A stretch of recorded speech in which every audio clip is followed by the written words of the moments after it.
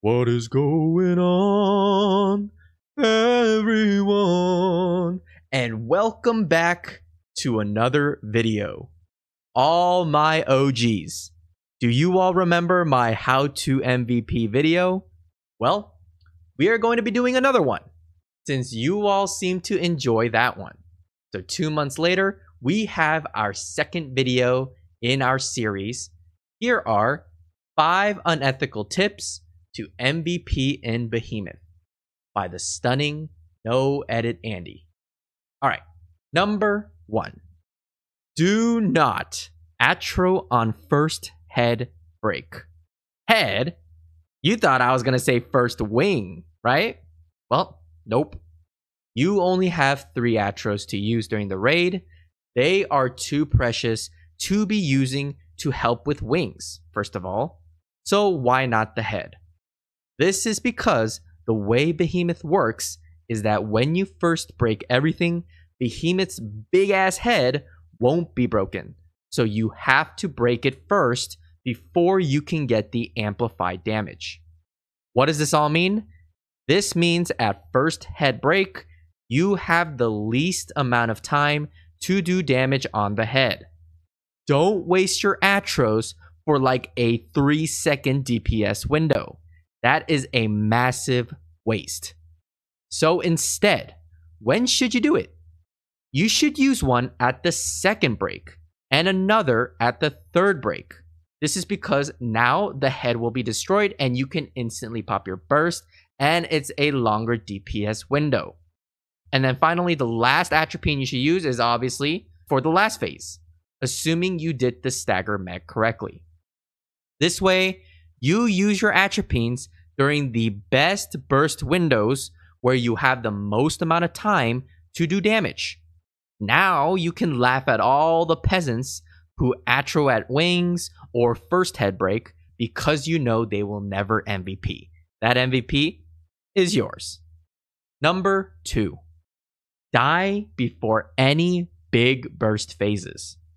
We all have Nightmare and Dominion set enjoyers to thank for this one. Those suckers at Smilegate did a really good job thinking about Nightmare and Dominion when implementing Awakening resets upon revive for Behemoth, since otherwise the set is useless. You die, and now you are with no set for a long time. So it's definitely something that needed to be implemented. Whoa, implemented. But as always, there has to be some goblins that abuse every inch that they can get. So since you can reset your awakening after respawning, you should try to die before any big burst phases.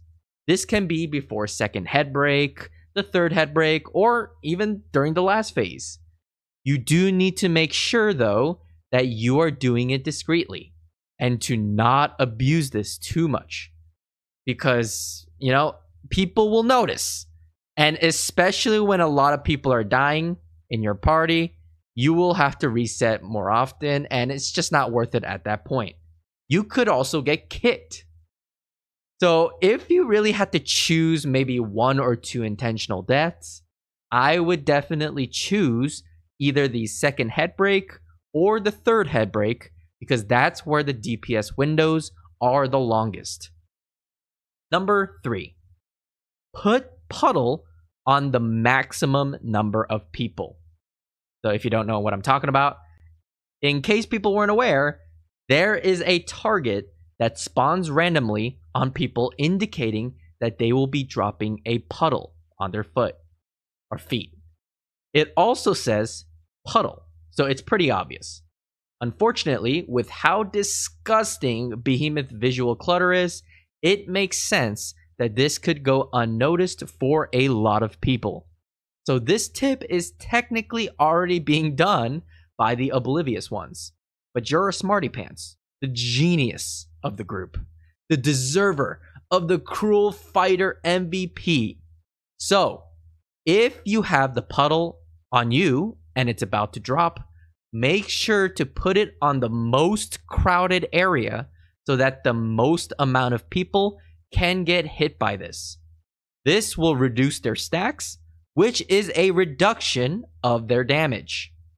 Since you are leaving the area after dropping it, you won't be hit, and you can happily continue to hit the boss with your X45 stacks. Number 4. Selflessly volunteer to do close for Tornado Mech.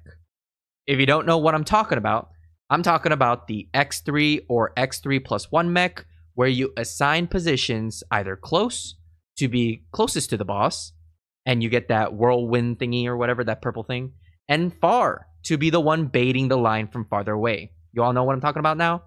You always want to call close, because that is how you can continue to hit the boss while all the other peasants have to pick up tornadoes and worry about dropping their little stacks above their mana bar before picking up another one.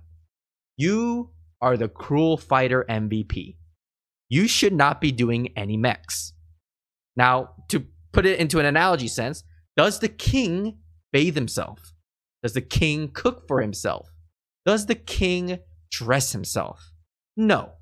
So why should you? You are the king of that lobby. Act your part.